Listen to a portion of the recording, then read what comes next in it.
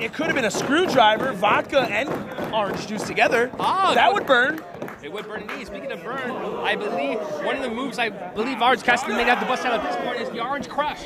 Oh, that is true. Right to the shin bone.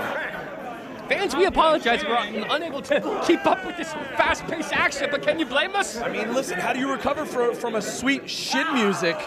Oh, there's a sweet thigh music. First in Pro Wrestling. What a chop there by John Silver. Uh-oh. Uh-oh. You dropped me! You gotta admit, there is a resemblance there between Yost and Silver. They are both bald. And they both have beards. They do both have beards. One is shirtless, though. Oh, that's a good point. And one is pantsless. Oh, goodness. Almost decapitating John Silver. You don't. You don't. You peel an orange. You don't chop an orange. What about an orange tree? Oh! Went for it. Oh! Donkey kick. Oh, wait a minute. Here we go. He's Got going him back. Oh, burning blue thunder bomb. Wait a minute. What's this? Oh, he broke it up.